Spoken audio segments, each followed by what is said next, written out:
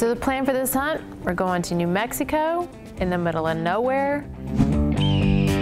I cannot wait to shoot an elk with my gun. Well, there he is right there, don't move. We're lucky enough to have a place in New Mexico with Tri-State Outfitters to hunt elk that nobody else gets to hunt. Stephanie and I, or WildLifers, are the only people that get to hunt elk there. It's not easy, but somebody's got to do it. Not yet, not yet, not yet.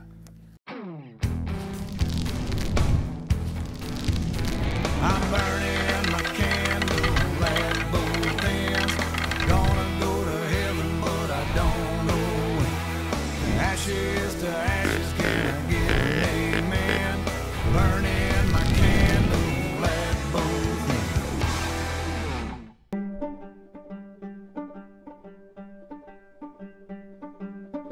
Elk hunting is my favorite hunt of the year.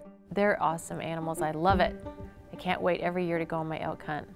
It's a great place to hunt elk. There's some really super big bulls there, but it's also a very hard place to hunt. There's not a ton of elk there, but the ones that are there are super nice. This ranch that we hunt on, it looks like it's flat and then it'll just drop off and have these amazing deep canyons. I swear there's probably places on this ranch that have never actually even seen a human being footprint on them. They're just, it's beautiful. I don't think I'm gonna go in right here. You know, go all the ways. I'll just beat it from right here. I think they'd hear us. This is where that bull answered me the other day.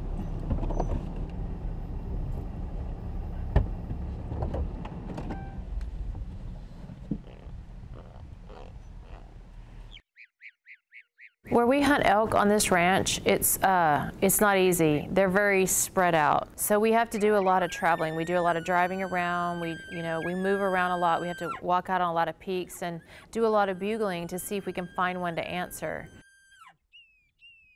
If you say we're going elk hunting, and I think everybody, including myself, at one time would think of sheer cliffs with pine trees and pine needles all over the ground and perhaps snow. And the ranch we hunt on there, it's rough, but it's more of a shallower canyons and more cedar country.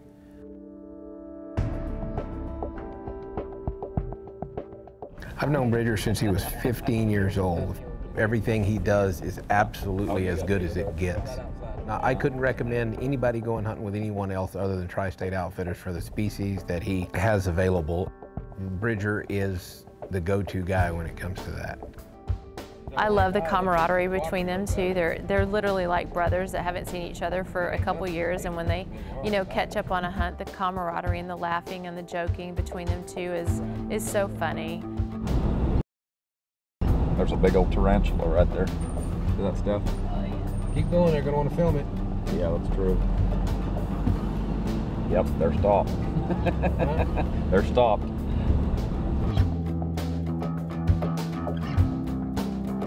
I've always found it remarkable of how well Bridger can get around the properties that he has for Tri-State Outfitters because, as an example, he's just speaking of 3 of the ranches. One of them is 280,000 acres, one of them is 385,000 acres, and the other one is 140,000 acres.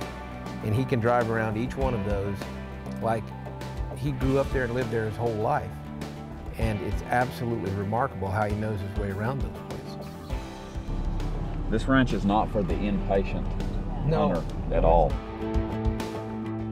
We spent all day bugling, listening for elk, glassing, didn't hear anything. Nothing was working. But tomorrow's a new day. I'm hopeful. And as long as the weather holds out, it could be good. See that rain cloud behind you? I did. Got a norther coming.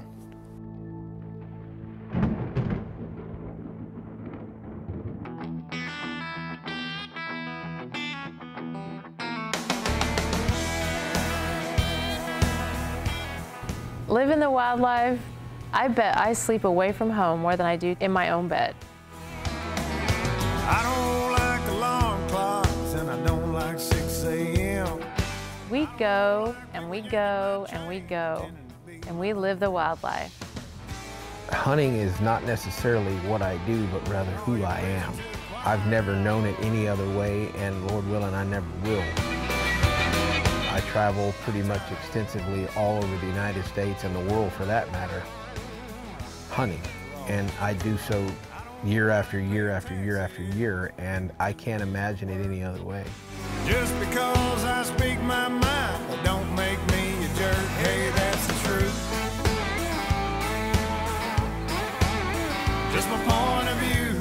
I think for a lot of people hunting, it's getting out in the open and getting to be, you know, in the beautiful, peaceful country and just enjoying nature at its finest. But on my elk hunt, in an RV, 2 cameramen, 2 guides, a husband, and 2 dogs. Yeah, if you don't like me, then I probably won't like you. I would hope that at some point we could somehow or another get an RV to do most of the hunting out of. And I thought we were going to have World War III.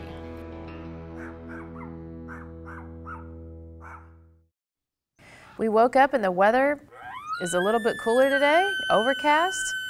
Maybe this will get the elk up and moving. We're not sure of the weather. We're not sure what we're gonna run into, but we head out with high hopes that we'll see something and we won't get drenched in the meantime. We were glassing a canyon and we heard a bugle the opposite direction. So we kind of maneuvered around a little bit and got to where we could glass him and look at him. And I think Bridger and I actually said almost at the same time, that's a big bull. That's a big bull. I can't tell exactly, but he's wide.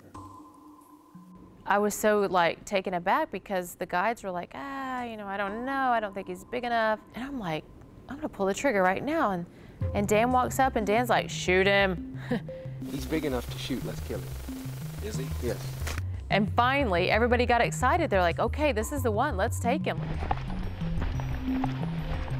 We could see him moving through the brush, but we never could get a clear eye at him. We kept stalking a little closer and we bugle and we try and get him to come out, and we get a little closer and we cow call and try and get him to come out, and he just wouldn't respond to anything. Well, as we were moving closer and closer toward this big bull, after we'd made the call to go after him, there's always seems to be this one little guy or younger bull that we have to maneuver around to make sure we don't let him wind us so he doesn't start barking. Of course, if an elk barks, and every elk within 4 counties is going to be gone. There he is right there. He just answered, don't move, don't move.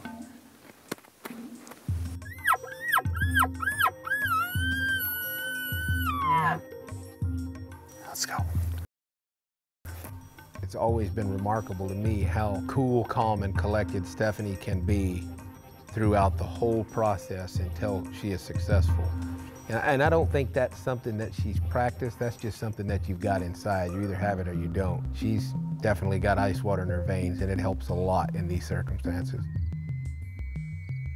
You know, we finally get to where we think we're relatively close, and Bridger hits that cow call, and that bull steps out from behind a tree. It's not presenting a shot opportunity, and as normal, you know, camera can't see it. We scurried over and got him to position.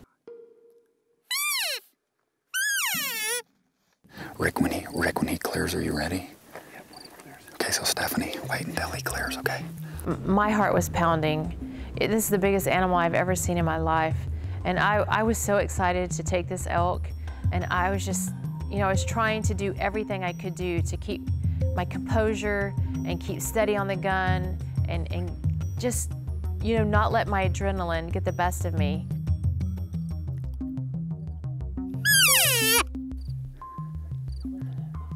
Just let him keep coming. Wait, he's coming right at us. He's coming. Just let him keep coming. That's good footage.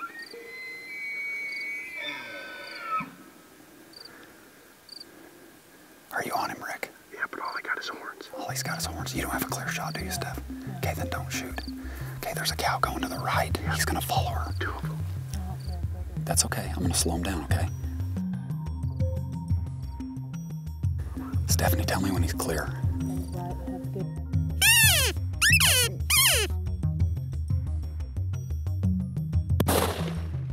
Load, load.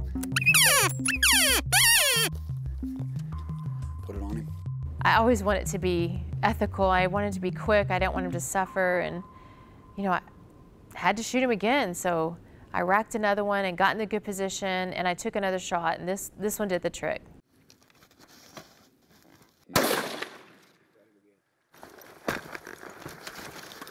I still couldn't see him, so I wasn't for sure he's down. I had to, you know, stalk in a little bit closer, and man, when I found out he was down the ground and it was done, I was so excited. I couldn't believe walking up to him and seeing how big and how massive that animal was. He was huge.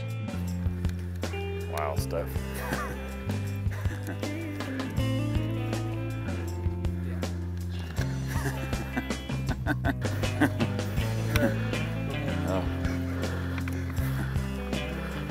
I think this was a typical elk hunt, hunting with Tri-State Outfitters. The elk bugled, they came to the calls. I cannot envision how an elk hunt could go any better, and I've elk hunted in a lot of places for a lot of years. No matter how tight the quarters are, no matter where we are in the middle of the world, I could be anywhere with Dan hunting. It's my life, and I love it. I wouldn't trade it for the world.